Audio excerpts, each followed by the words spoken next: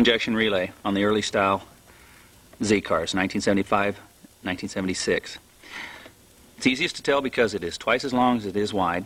The part number on it is an A1300001.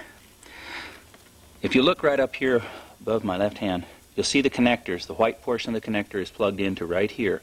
This is another one. There is the original is still installed in the vehicle. It's held on by two screws here, which are impossible to get to because of this bulkhead right here. So they've given you two other screws over here to relieve, and this will drop it down. The power supply from the battery and the ground at the battery come to right here, over to this relay. So this is where everything comes, this is where everything starts, everything happens right here. The splitting up and sending of power and grounds and controls to all the rest of the fuel injection occurs right here.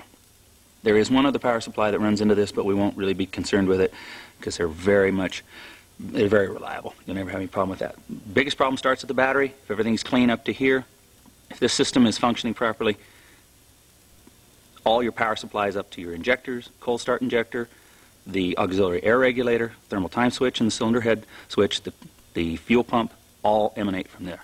And we're going to talk more about that in a minute. This is a schematic which I drew up some years ago trying to demystify this relay. It contains two separate sheets, both of which you'll receive with this video. The first one is an actual, as you see it, here's the actual relay itself. And I'm going to lay it down here about alongside of it. There are 5 sets of pins on the lower portion, and there are 6 pins on the upper section. It's easy to tell which ones they are, and I've drawn them in the actual physical sizes that they are. There's wide connectors, wide spade connectors, and narrow spade connectors. Each one does a different thing. Don't get upset about the fact that a big one might do a different job than a little one. They're all important. The relay itself has no connection between itself inside. It is 2 separate complete relays. There are cross connections, but basically they are 2 complete separate relays simply mounted in the same box. Later years of the folks that have the 77, 78s, this is split into 2 separate ones. One is the fuel pump relay, the other side is the injection relay. And they actually have fuel pump 1 and fuel pump 2 relays, so don't get too carried away with this. This is the one that's most commonly seen and the one that seems to give the most trouble. The injection picture, when you get to looking at it, I don't know if it'll show, but on the printed circuit board here is a stamped number which will correspond to all the numbers that you see on the sheet. So don't be afraid that you've got to figure out which ones these are. They are labeled right up underneath each one of them. Now, in order to test it, I've taken and drawn a schematic of each of the wires entering the relay and what they're actually there to do. On the right-hand side of this picture is the fuel pump, the ignition cranking and starting signal, the battery hot fusible link, meaning coming from your battery through the fusible link, not to be confused with the battery hot that you saw out on the battery itself. The ground at the battery, the negative terminal, the ignition hot, which means the ignition, when the ignition is in the on position, this terminal here will get hot. Battery hot direct, meaning at the positive terminal, is the one which one might confuse with the battery hot through the fusible link. So you have several power supplies coming into this relay, all of which are necessary to either run the car during the normal run procedure or get it started. Over here on the other side are the outputs.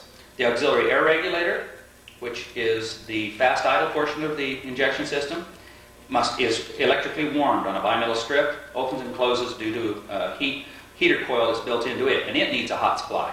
It also needs to turn on at the same time as the fuel pump. The cold start injector valve and the ignition cranking signal are tied together because when you crank it, it makes the cold start injector spray. The airflow meter is incorporating a safety switch in it so that if the engine were to die and the fuel pump would not know the engine had quit running, some way we have to sense that. And so they do so by utilizing a small micro switch inside the airflow meter itself. And these 2 connections over here, 88A and 86B, control that circuit. The last one is the dropping resistors, which is the power supply leaving this relay is still a full 12 volts, but once it gets to the dropping resistors, it kicks it on down to 3 volts per injector. So this wire out here supplies your injectors. This one here is your safety circuit. These 86 is the one to the cold start to get it started anytime that it's cold enough outside to make that injector fire. And the auxiliary air regulator is just to shut off the fast idle after the engine starts running, approximately 3 minutes. The fuel pump stays hot all the time. The ignition input, the power supplies, and the grounds are all over on this side, and I've drawn them such that this is the output, this is the load, this is the supply power and grounds. If you want to test this circuit, what you need to realize is that any line that connects to each other should have, when tested from either end of it, here to here, should show continuity.